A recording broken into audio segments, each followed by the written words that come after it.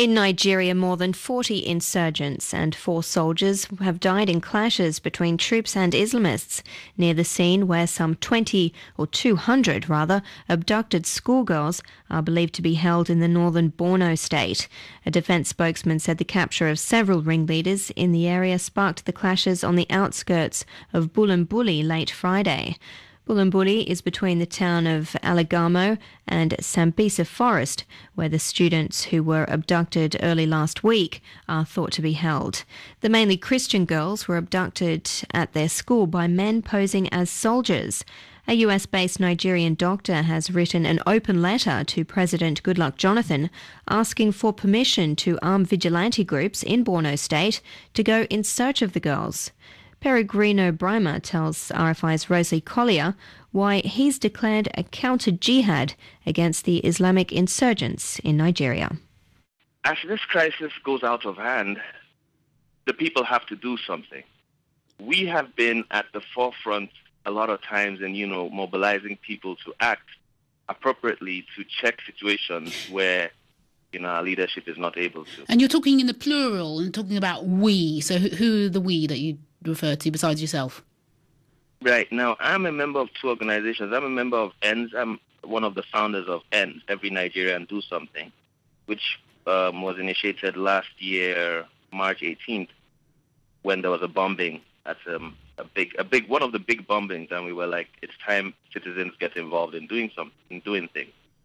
And then there's another organization that I work closely with, which is Muslims Against Terror, headed by Dr. JP in Nigeria, and that organization too has been at the forefront of defending churches since there were problems, and trying to, because as long as the individual citizens don't get involved, the suspicion increases, and there's a risk of us, Nigeria, turning into a situation like we have in CAR, and that's one of the main things that must be avoided at all costs, and that's what the terrorists want. Getting close to the specifics of what you're calling on people to do, what are you calling on people to do? So the civilian JTF has led the way. Since they got involved in the conflict 10 months ago, they aided work with the security services. And these are civilians, most of them use knives and, sticks. And they have been providing a third layer, or a very solid layer of security in Borno especially. So I've been in touch with civilian JTF. I talk with them every day. I donated walkie-talkies, donated tasers, touchlights. We've donated, our organization END has donated, in collaboration with Muslims Against Terror, has donated a lot of things to them. So with them, they've been securing Borno, but this is not enough, because lots of times there's this suspicion that the military are not eager to go after the terrorists, or there's questions about it. There was recently a report in Voice of America where it was said that actually military ambushed each other. Something that the military, I must add for our listeners, something that the military has denied on this radio before. Right. So we have, based on all of this, suspicion, distrust, and based on all of that, with the civilians involved, then it's impossible to waste time trading blame where the people are involved. The more you get the locals, the people, and the people of the country involved, there's more effort, there's more efficiency, and then there's less possibility of trading blame. Right now, what we are doing is we are mobilizing people, and the result has been phenomenal. In fact, right now we are creating a database for people to sign up who are volunteering for this, because it's been phenomenal. Muslim, Christians from everywhere, just got a message from someone in Calabar, which is down in South, and he said, I'm a Christian, enough is enough. I'm ready to go up there and fight this fight. I'm ready to volunteer, to sacrifice my life. We got from Nasarawa State, a Christian. We got a wing commander, retired wing commander in the Army. We've been getting literally hundreds of responses. And everywhere the article is published, we have people commenting and saying, we are going to do this, we are going to do this, enough is enough. So the people are ready to go in. We are ready to go into those forests. We're going to go in and clear this out once and for all.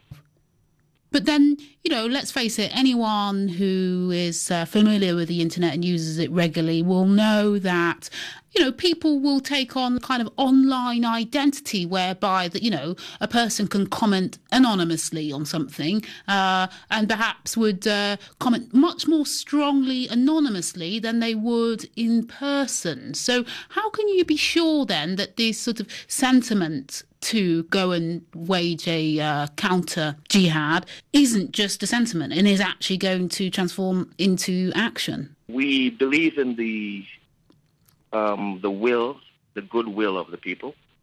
But right now, civilian JTF, in Borno State, there's an organization called Boyers. That's the government officially registered a bunch of civilian JTF.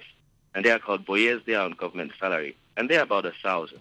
So the government officially took in about 1,000. Now, the civilian JTF are not yet absorbed by the government, and they are over 3,000. When the girls were abducted, these guys were the ones who went with the families for 100 kilometers. They were the ones who were pursuing the terrorists town to town, village to village, asking, they passed here, they went here, and they pursued for 100 kilometers till it got to a point where it's only them, and they have sticks and knives, and they're getting close, and the military are not with them. That was Peregrino Brimah speaking to RFI's Rosie Collier there. 21 minutes past 7 in Nairobi. You're listening to Paris Live on RFI.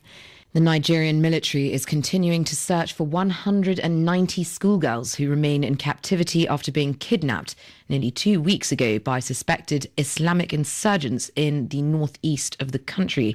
More than 200 girls were initially abducted by men posing as soldiers at their school in Borno State, but several managed to escape when the vehicle they were travelling in broke down. The military clashed with suspected members of the Islamist group known as Boko Haram on Friday evening, close to where the girls are believed to have been taken.